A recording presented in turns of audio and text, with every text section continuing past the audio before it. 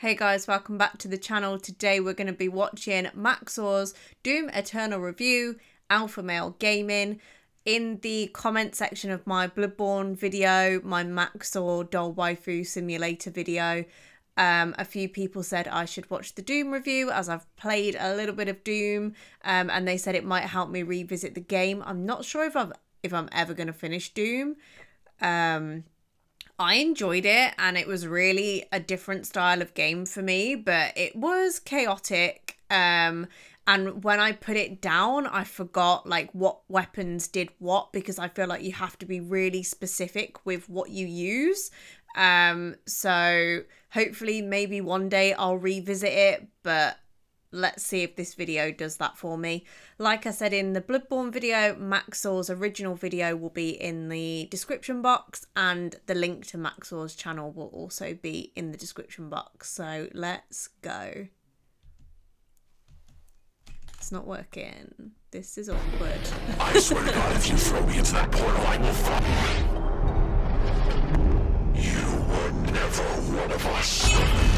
You were nothing but an imposter. A false crewmate. Oh, I don't like that.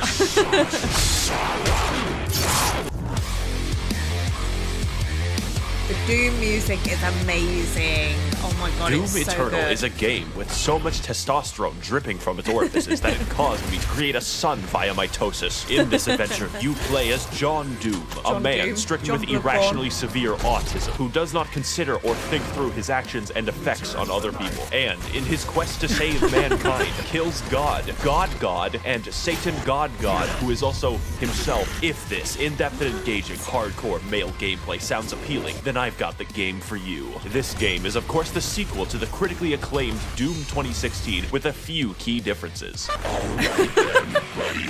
I'm going to shit yourself. Which meaningfully extends and builds off of the gameplay and challenges that we love. Then extends them some more very off chaotic. a fucking cliff until the product that emerges out the other side resembles crack concentrate. If you're watching this, I'm assuming you've probably played the game, since I don't actually want to help people buy things. I'm here to entertain people, and if you're clamoring for entertainment and haven't purchased this game yet, do yourself a favor. There's enough male hormones here to transition someone, and I can guarantee you results, my fellow Sigma males. So whether you're a psychopath like me or new to modern Doom games, come with me on this amazing journey.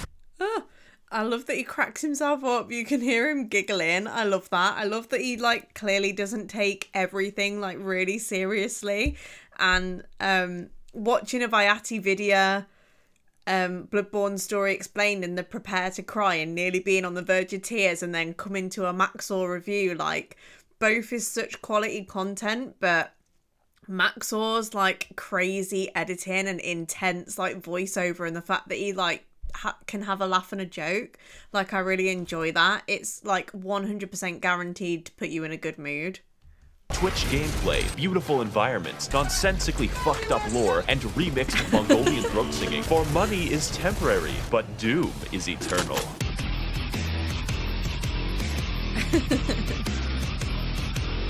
I would say that Doom Eternal's gameplay is quite unique, and not for the reasons that you would think. Everything in Doom Eternal is funneled directly into a single, robust, multifaceted, multinational, and unilaterally combat system, from which the entire game is built around. But Max0r, I hear you thinking, that's every game ever. Yes. Every good game ever. If I, for instance, became 12 and booted up GTA 5, I would be able to do at least a dozen unfun activities. Doom's design is focused harder than the average Persona fan on his local playground, and that is special. You will play the game in the way that is fun, or you will lose. So as good as 2016 was, the Polygon journalist could beat the first half, and that's unacceptable, because yes, it is actually unfun to play games after having a lobotomy. In other games, I get to choose between things like stealth, vehicles, or outright combat. Yet Doom Eternal asks the question, why not force you to use every mechanic all the time without stopping? In a world where AAA studios try to pander to everyone, it's refreshing to have a game that sets out to do one thing the best, and actually have developers who give a shit about linear design and gameplay. And the main component of that gameplay is the arsenal, because John Doom uses every weapon throughout the game. The first shotgun is used in the last level, and the last level is used by the first shotgun. When you get an upgrade, it isn't a replacement, it's a genuine addition to your arsenal.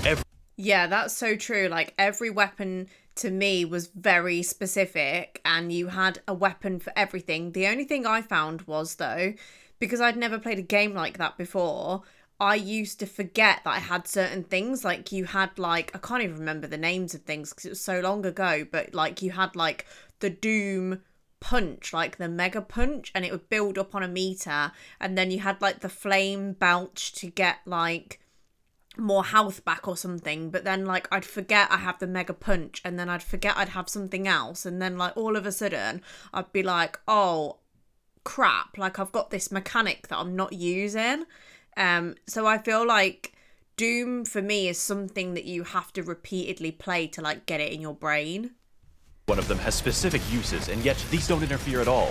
They enhance. How do I kill an enemy? Well, shoot his hands off, fire a rocket, fire a ballista, fire flame, freeze him, fire on his freeze and froze shotgun, brain aneurysm. Just as important as how you kill is how you heal and how you restore. Fortunately, the aggression of this game rivals my dog in a kindergarten. Like real life, the only way to get ahead of the competition is to kill them. How do I heal when low? Kill them. How do I get ammo back? Kill them with a chainsaw. In addition, most weapons in the game have 2 mods to completely change their behavior. Such stunning examples would be the microwave beam, the automatic shotgun, and the fucking destroyer blade. God, that shit's cool. But on top of 8 weapons, 12 mods, and a declining mental state, we keep going. More than any one weapon, you'll be using your suit abilities, and they all have individual buttons. This is in addition to the 8 that you use for weapons. These would be things like zoom for fast, grenade for death, Swedish grenade for life, punch for no reason, and a flamethrower for armor. I play Invoker in Dota 2, and this shit makes me play my keyboard like it's the fucking Moonlight Sonata. I thoroughly recommend playing PC and never using the weapon wheel for maximal Ritalin output. And if you can't switch weapons fast, play on easy mode.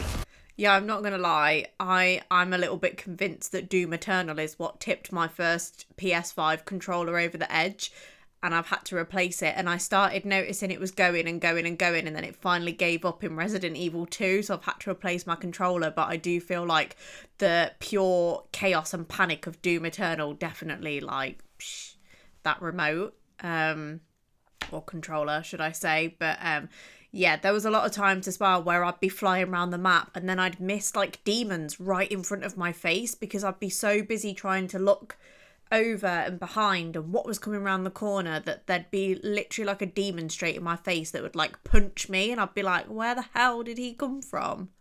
That's fine, man. We're all busy. How about I give you 2 more buttons? You thought I was done. There's 2 ways to kill a demon in Doom Eternal. The fun way or the funny way. And to maximize the funniness level, we have the Crucible, which is a direct, instantaneous kill on every enemy. Giant area boss, dead. Previous area boss, dead. The final boss, fuck 'em. Now I hear you thinking, Josh, that sounds pretty strong. Oh boy, buckle your ass. Because the second super weapon on my extensive list of 2 things is the BFG, which canonically stands for Big Fucking Gun. Also canonically, it fires a hole directly into the core of Mars. You can't just shoot a hole into the surface of Mars. Now, I could kill an enemy the long way, or I could kill him and his dog faster than the ATF at Waco. It clears out everything you can see instantly. I am so thankful the game limits how many times you can do this. Now, I understand that at first this may seem complicated, but that just isn't true, because the entire game is effectively a tutorial for hard mode. And because you're always learning as you play, it never feels stale. Doom even lets you choose what stats and runes to upgrade. I spec'd entirely into mobility and ammo, making my character a flimsy, crack-addled spider monkey. As a side note, we should release dozens or possibly hundreds of macaques into New York City. They can survive there. Why does Thailand get to keep all of the good monkeys? So what more? Whoa, I didn't know monkeys just roam the street in Thailand. They can just, like, climb on your car and stuff. Oh my god, I'd love that. Do I need to go to Thailand so I can see monkeys? Maybe. There to learn about Doom Eternal. Well, have you ever given thought to the various unwashed baboons that I'm fighting? The answer may shock you. Those are the... As you may have guessed, there are at least 3, perhaps 4 demons in the game, which is a lot for someone who is a small, blonde anime lolly such as myself. But it's the variety of the demons that make the game interesting. Demons can fly, they can roll around like hedgehogs, contract obesity, and be bastards. Who is Sandy Loam? Who is Tsushima? Amy Rose? I didn't know she could stand. And the point of the entire game, therefore, is to balance targets, switch weapons, and scream internally as you repeatedly fail to be cool. Just like high school. What I'm getting at is every demon has completely different behavior and goals from one another. The Doom Hunter rolls around in a comically small tank. The zombies, like us, exist to die. And the Marauder produces controversy. He does a lot of damage, blocks your attacks, fights you at wild speeds, and can only be attacked after blatantly signaling so. I personally have no issue with him, as I find the challenge fun and engaging. And if you don't, I'm not saying you're wrong, I'm saying you're bad. I'm not getting— Oh my god. The Marauder, I think I stopped playing just before I got to that bit.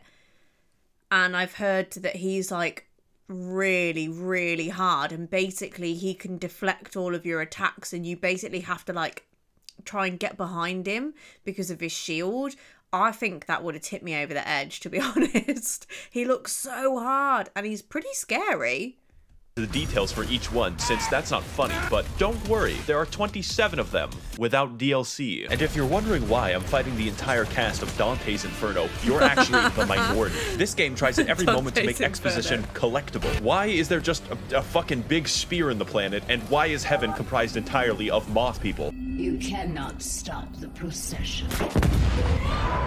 It feels like one guy wrote the events of the game, and another guy invented LSD just to write the backstory. So I'm going to combine both of them into a single, accurate interpretation of the Doom lore. If I say something objectionable, just pretend that it's right.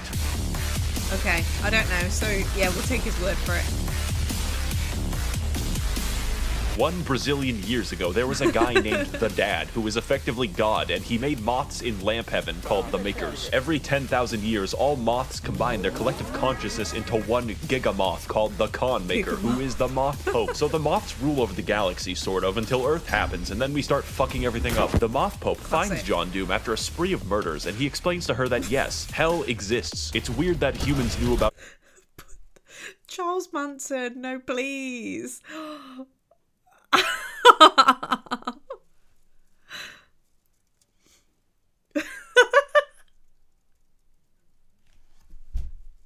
2,000 years later. hell before God. Anyways, the Moth Pope, after finding out that hell is real, very reasonably decides to sacrifice a planet to it. See, it turns out that God literally pieced the fuck out like 10 million years ago and let the moths do whatever they wanted. So now the Con Maker cannot be replaced and cannot die, so she sort of goes insane from the constant immortality. Now the plan is to get some of that sweet hell energy by repeatedly sacrificing entire planets to the Dark Lord in exchange for it. Meanwhile, a sentient robot named Samuel Hayden is very busy on Mars. Earth has this problem called climate change, and we need to find a new energy source. So instead of something hard and difficult like solar power, Samuel Hayden is like, what if we extract this cool blue energy from hell? Also, it's on Mars.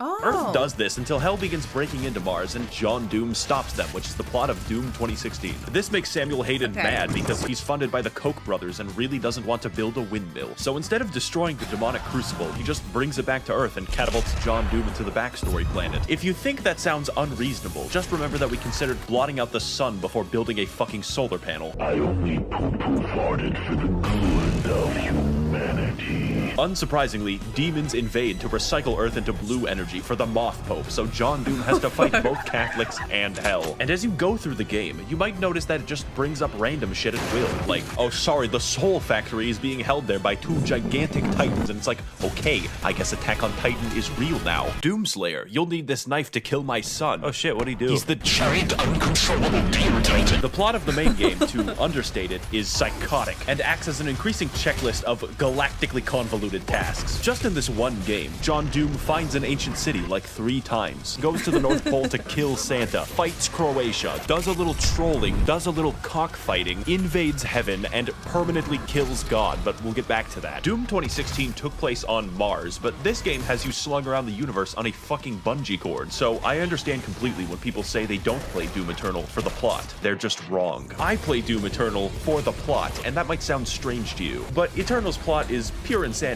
and it does everything that it needs to. We are painfully aware that the plot exists as a contrivance because the environmental designer went fucking ballistic.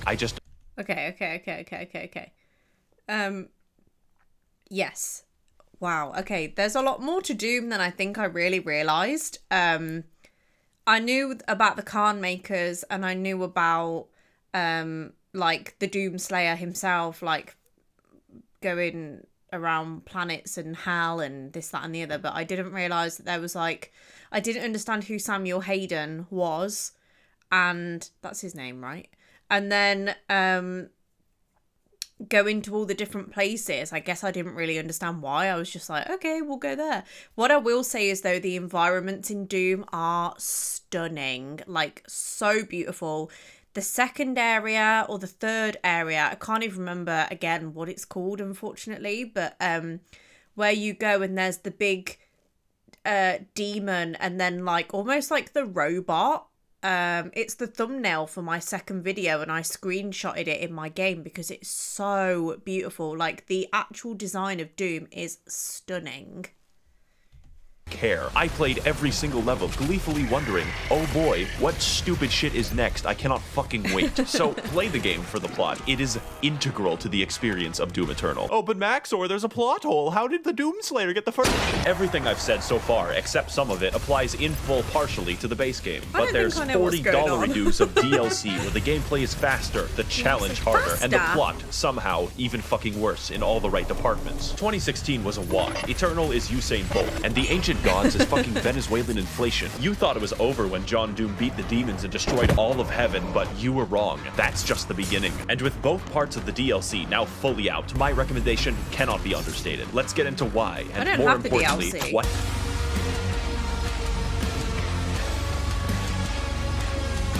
This section of the video is going to be different, far more structural, and aligned with the plot of the DLC. Because the gameplay isn't what's new about the product, it's the challenge and the story. I originally wrote an entire script for this and then trashed it because it doesn't truly communicate how this DLC drove me to insanity, and I hard cope by simping for 2D women. I will tell you if there's a very big gameplay change, but the point of the DLC is more of what's amazing. If you like Doom Eternal, you will like the DLC. Period. Okay, so Samuel Hayden, you might know him for his various appearances on political YouTube debates advocating for carbon positivity. It turns out that he's not a robot, he's a fucking angel. Also, John Doom's Alexa is God. That's not a joke or exaggeration. His name is Vega, and he is the physical remnant of God's consciousness in AI form. So Samuel, now a fucking divine being, wants you to revive him since both God and Satan are trapped in volleyballs. At this point, the video can't count as spoilers because it makes no fucking sense. The first DLC is essentially... Wait a minute. So, God's consciousness is Vega, the little man in your ear in the game, the whole time? Rolling because you killed God. Why? Well, obviously to revive Satan, exclusively so you can fight him. What could go wrong? Of particular note here on the gameplay side is the final boss, who is Samuel Hayden. Because holy shit, this fight is hard. Also, the premise is ridiculous, and my enjoyment of the game is hurt by neither. Every aspect of this is speedy, fun, and everything else I've already said about the game in general. And when you finally beat Samuel and revive the Dark Lord, it turns out he's you. Yeah. The only thing in the world that could possibly kill John Doom himself. It's John Doom. No blood. But he's rich. He's got muscles in his neck. Why do you need those? Holy blood. So now the not you decides to go to hell where we all belong, and the second DLC is just chasing him. This is, of course, where the testosterone moves into critical levels. How does one get to the capital city of hell? Well, that's a great question. First of all, go to the planet of Argentinur, light the bat signal, learn how to train your dragon, okay? Go into the giant spear that pierces the entire planet for some reason, get the key to the Gate of Divum. Now go back to Earth, traverse The Last of Us 2, and find the Gate of Divum. But before I get to the final showdown with Crash Bandicoot Twin Sanity, there's some cool gameplay I want to talk about. You have a fucking hammer in this DLC, primarily used to defy the laws of gravity, but secondarily gives you everything in the game. Health? No problem. Ammo? Absolutely. My deepest, darkest urges? Yes. As I used this, I became more obsessed with hammers than Bob the fucking Builder, and there's plenty of demons to use it on, since the DLC adds a shitload of reskins. For instance, the Spirit is a congealed amphetamine mass that makes every infested target 3 times faster. Microsoft Pinball, who is fun to fight, I promise. And the Blood Maykrs. They are my original OC. Do not They're steal it. scary. So now that we've reached Cleveland, it's time for the DLC to gain style. This is the culmination of all of our work. The final battle against Satan himself. And holy shit, you can feel it. When the Sentinel army shows up and everyone's ready to kick ass, you just can't help but feel like your dick is being tickled. Cleveland lives up to the hype too, for once, because it's a non-stop battle of epic proportions right up until the final boss. This is a universe which implicitly acknowledges your godlike power by making the only credible threat to you your identical twin with red eyes in a Gundam. That is called fucking gameplay. And it's a beautiful send-off right up until the man himself, who awkwardly waddles around the arena like a penguin, but that's fine, the fight is still cool. Wow, you know, it's so sad that Steve Jobs died of Ligma. Who the hell is Steve Jobs? Ligma balls. Got him! Now, before we defenestrate, there's a few details I want to talk about that truly complete this game, make it a real 10 out of good. Firstly, I would classify the music of this game as metal without guitars, and I fucking dig it so much. How do you make metal 100%. without a guitar? Well, you sample Mongolian throat singing and your lawnmower.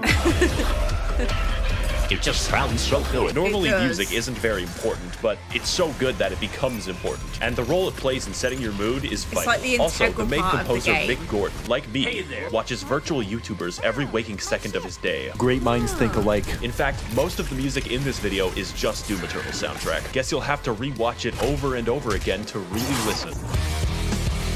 Yeah, it's so sick. It's so good. Finally, this game looks really good. Not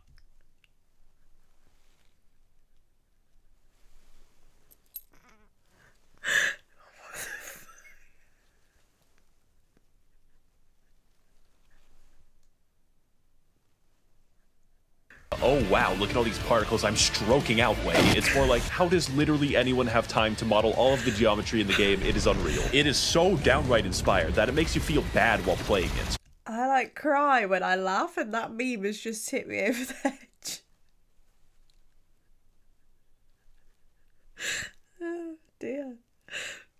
Doom Eternal is such a fast and pulse-pounding game that it's like sprinting through the fucking Louvre. How am I supposed to appreciate the Mona Lisa when it looks like this? Should you buy the game? Yes, I am very biased. If speed and action is what you crave and you want to induce cardiac arrest early, this is your game. I would like to thank the Demonic Brotherhood funding this channel in exchange for their souls. If you would like to engage in blood sacrifice on my behalf, you can head to my Patreon to learn more. Thank you all for watching, and of course, run, they're coming. I will make more videos. This is a threat. Oh my god. I really enjoyed that. That made me like cry laugh. That was so funny. Yeah, that was really funny. To the people who suggested that I watch that, like, absolutely. It has made me want to play Doom again, so you were very right.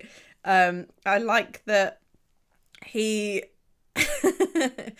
I like that in his videos he talks to you about the themes of the game, the gameplay, like the content, the environment, and then he has like a conclusion. So it feels like I don't even need to play it because he's told me everything that I need to know. And I think he's really funny, and I like that he cracks himself up. Definitely agree with like Doom, the music. The music for me was like the bit that really got me like hyped playing it. There was I think, is it called Rip and Tear? And like the first bit of the game, that industrial like metal sound is like the kind of music I really like. And there's a song in the area that I got up to, and if you've been watching me for a while, you know that like Bad Omens are one of my favourite bands, and one of my favourite songs ever is Dethrone by Bad Omens. And there's a song in Doom that sounds just like that, and when it came on I like lost it. So yeah, like definitely agree, like the music, like that soundtrack got me specifically like really hyped because I like that kind of music. Almost gives me like that WWE energy. Remember when they used to walk out to like all like the metal and stuff, and you'd be like, yeah, but maybe that's just a me thing, I don't know. But yeah, thank you for recommending me for watching that video. I really enjoyed it. It's definitely put me in a good mood. I had a crap day at work today, and this has just sorted me right out. So I hope you enjoyed this video. Thanks for hanging out with me. Hit that like button if you enjoyed it. And again, Max0r's details, this video will be linked below. And I will see you in the next one.